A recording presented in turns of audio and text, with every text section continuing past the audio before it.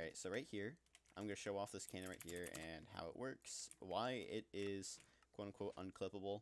There obviously, it probably is ways you can clip this cannon.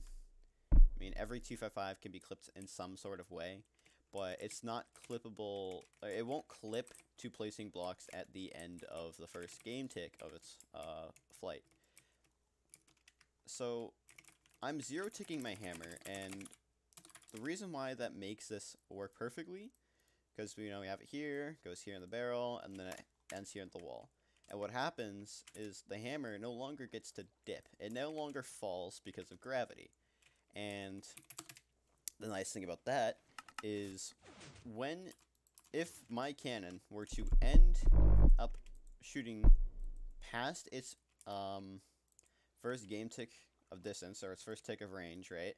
If it were to end up shooting like that, the hammer would not even reach, which means I would never get to the point where I'd have to worry about something falling down and losing velocity. Now, I know that the sand is shot first, and you can make an argument, well, the sand shot first, and the sand can go further, but my hammer will not reach that point no matter what.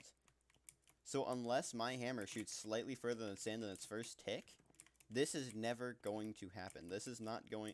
My hammer and sand are not going to fall down on a block and lose velocity because my hammer... The range of the hammer. And that's exactly why. So there is actually ways to bypass the quote-unquote on-ground manipulation. And there are multiple ways to do that. You can also fusion for 2 ticks and then stack after the second tick, which actually would be, I would say that's probably, like, better than doing this right here. But, getting a 2-tick fusion is kinda, like, I don't know, it's a little, it's a bit of a mess sometimes, so.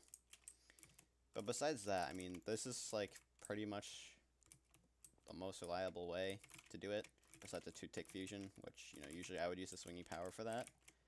But besides that, I mean, that's all there is to this. There's probably ways you can clip this, probably ways you can clip a 2-tick fusion and all that. But, like, this is pretty simple to do. Anybody can do this. Now, I know I have the barrel set up really awkward and all like that. I don't know, I just don't feel like making a stair barrel, or, every single time. It's too boring to make the same cannon every time. So, I like being at least a little bit unique. My cannon's at least a little bit of variety. But that's that. I'll probably just release this in the Cannon Utils Discord. But besides that, I mean, that's it. If anybody has questions, just DM me or something.